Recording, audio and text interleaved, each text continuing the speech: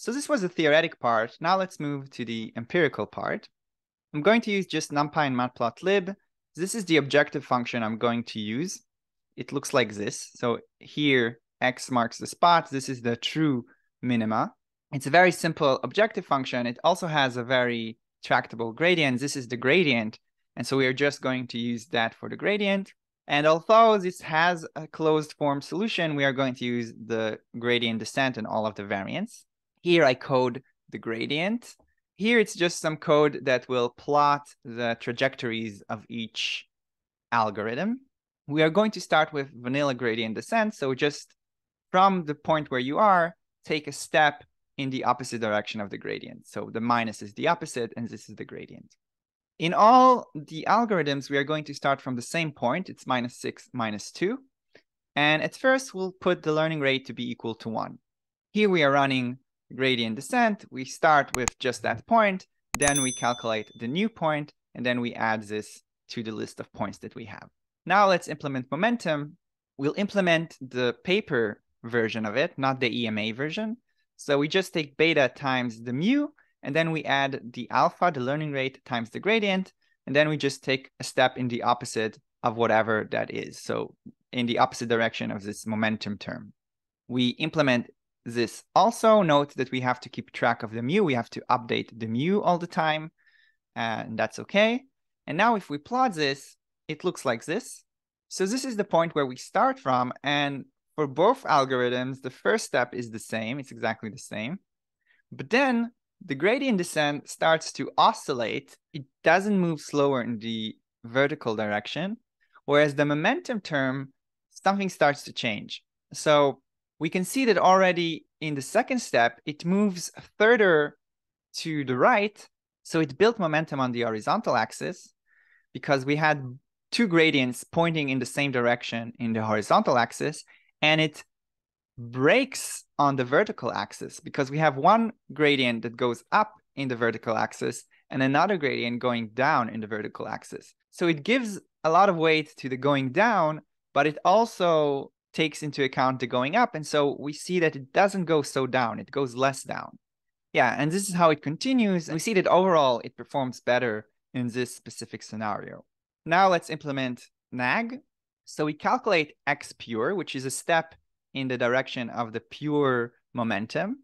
And this is x pure. Then we calculate the gradient on x pure, and we just do momentum with regards to this gradient of x pure. And then we take a step in the opposite direction of this momentum term, and this is NAG. We do this, and we run it. And here, for this specific problem, NAG goes completely crazy. So it starts to really go crazy. But this is due to the fact that we take a pretty big learning rate of 1. Let's use a smaller learning rate and also a bigger beta, a more realistic beta of 0.9. If we run this again, this is what we get. We can see that the gradient descent is kind of slow on this problem. Momentum lives up to its name and gains momentum, but it tends to overshoot. So it really looks like a ball where it gained momentum and then it has to break and then it has to break. So it's kind of chaotic, the momentum term here. Whereas for NAG, we can see that it's more moderate. So we see that NAG really manages to be the best option here. It overshoots a bit the minima, but it will go back. And it seems that it's a good choice for this problem. Now let's implement AdaGrad. We said that in AdaGrad, we just take the second moment and we accumulate it. So this is what we do here. And then we take the square root of that and we divide the gradient by the square root of that. And this is how it's implemented here.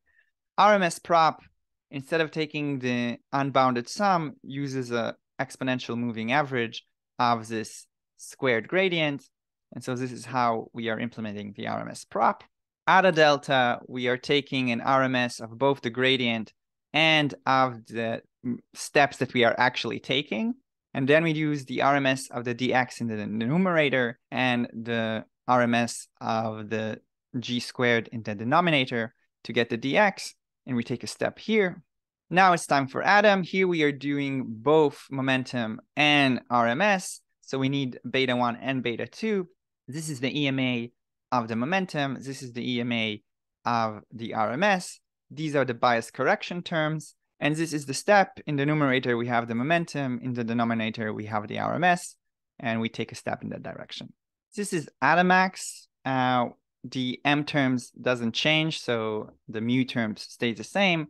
Instead of v, we are using u, and this is the simple update formula that we saw above. We take the maximum between the current gradient in absolute value and the previous maximum times beta 2. Okay, so we implement this. This is Nadam. So here the v term stays exactly the same. The mean term, we calculate the mu, and then we expand it. And there are two changes that we do. Here, after this expansion, we should have used the m from before, but we are using the current m. So this is mu t instead of mu t minus 1. And here, we should have used t plus 1, t starting from 0. So this is why we are adding plus 1. And so t plus 1 is equivalent to the t previously, but here we do t plus 2, which is equivalent to the t plus 1. Okay, so this is what we do here. Yeah, and if we take the final plot, this is how it looks like.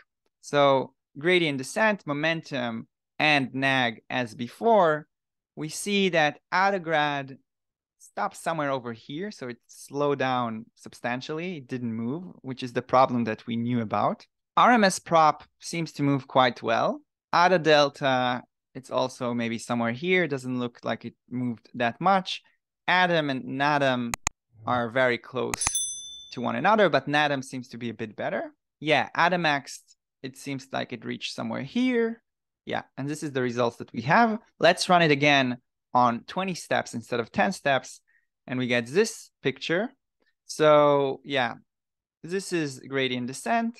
This is momentum. We see it kind of goes crazy. This is NAG. We see it overshoots the true objective, but it kind of starts to correct for it.